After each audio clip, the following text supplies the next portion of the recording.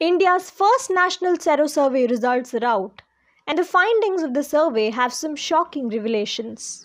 The sero survey was conducted to examine data on exposure to the virus, and the findings of this nationwide survey was published in the Indian Journal of Medical Research.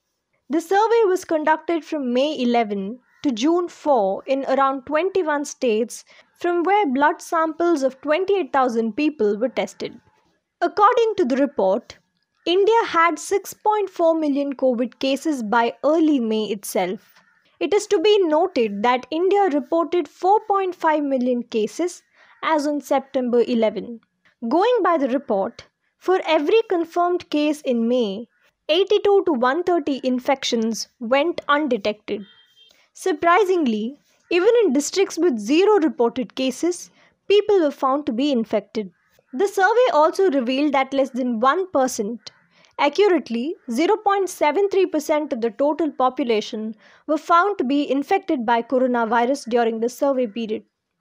The worst affected belonged to the age group of 18 to 45, with 43.3% developing antibodies for the virus. 39.5% of the patients were between 46 and 60 years. The least affected were aged above 60.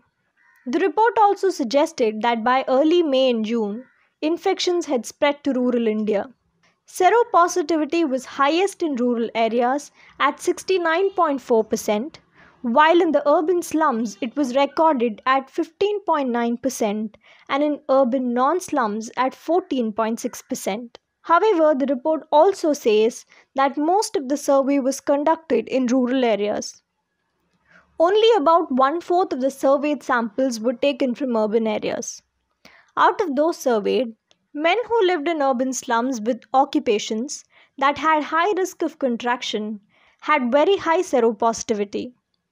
With the report presenting some startling outcomes, it is believed that the findings will help improve surveillance and increase testing in the most affected areas.